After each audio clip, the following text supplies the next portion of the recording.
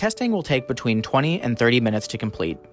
It is important to follow instructions carefully and do not open any of the testing components before the proctor tells you to do so. To begin testing, you'll need to visit emed.com on your Chromebook.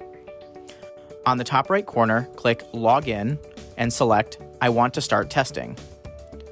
Log into the Navica app with the same information that your parent used to create their Navica account, complete the questionnaire, and select Join Guided Session.